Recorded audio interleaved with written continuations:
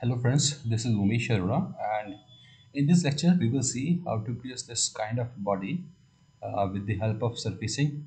So this is our surface exercise. So here we have this top view, one front view and one isometric. See, this is the shading view. So I'm going to start from the top view.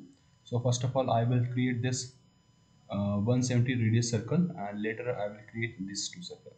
So let's start with the annex. So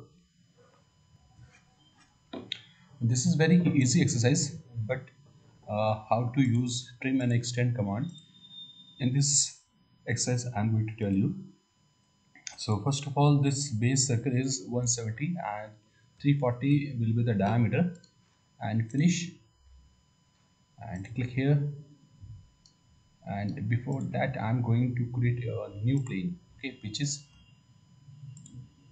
a little bit far. So 40 plus 15, 355, 355, okay.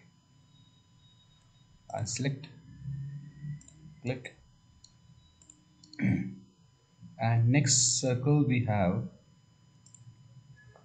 170 is the diameter, again 170, and these all point, make them horizontally aligned, and 225 is this gap, and the same this is 225 is this gap.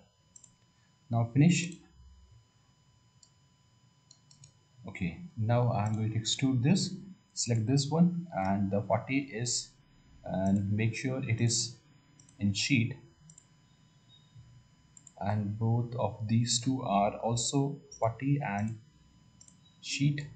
Now I'm going to match this. Okay, so for surfacing and in surfacing, through curve is very important option, and so many times we have used this. So again, this option, first is this, add, second is this, and reverse the direction, and just change it to sheet and apply.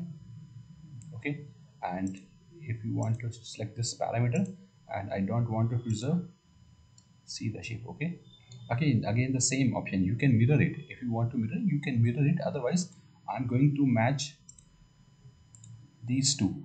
Okay, and make sure it is in surface and it is closed. Now see here, we have to trim this, and for this we have this trim and extend option. So first surface is this, and second surface is this, and click, reverse the direction, and see the result. Okay, now I want to join all these surfaces. So we have the sew, so I'm going to sew all this, sew.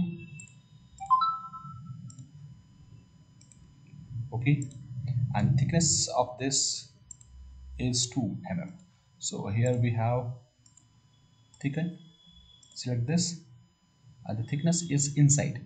Okay, so click it inside, and okay, okay, and hide this one.